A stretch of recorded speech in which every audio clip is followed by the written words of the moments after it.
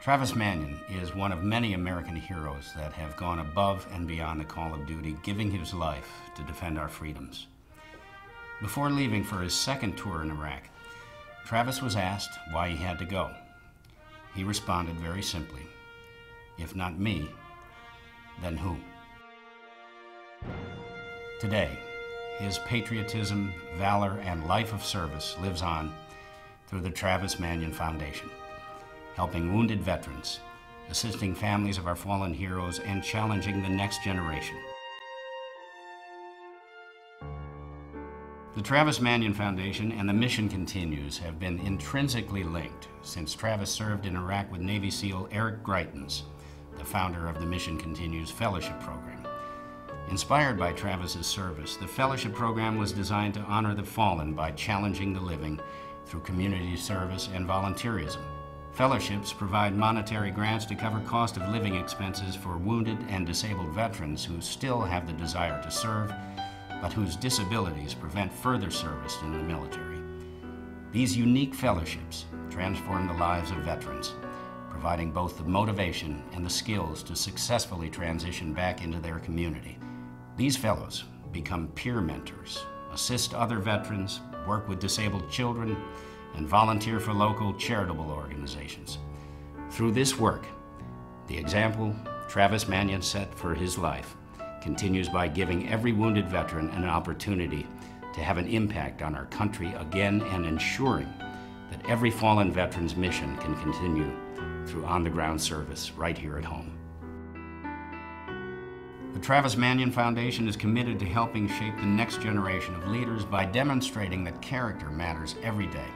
While the courage and character Travis Manion displayed in his final moments is inspiring, the truth is it was hundreds of little decisions made over a lifetime that defined him.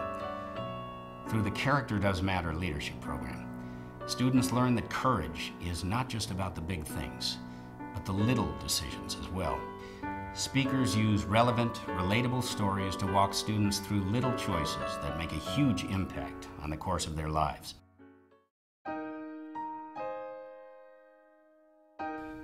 Before leaving for his last tour in Iraq, Travis Manion visited Rescue Team 1 in New York City, famous for their immediate response on 9/11 and for losing nearly all their members on that fateful day.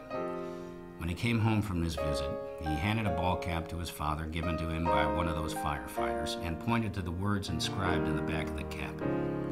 9/11, never forget.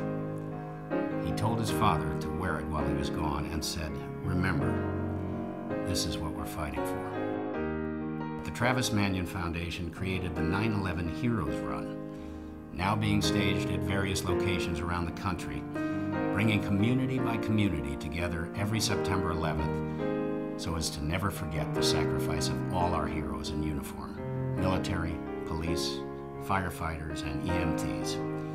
And with all money raised benefiting the families of those lost, wounded, or injured in the line of duty. Imagine, on September 11th, all across the country, hundreds of thousands of people coming out and running or walking, not just to raise money, but to remember all those who gave their tomorrow for our today. Yeah, we've learned a lot from that warrior. إننا سنواصل We will continue مسيرته إن شاء الله. the way we worked on. شكرا. The Iraqi Army colonel who spoke at Travis's memorial service talked about him as a brave warrior who wasn't afraid to die. This inspirational example has rallied many to the call, including me.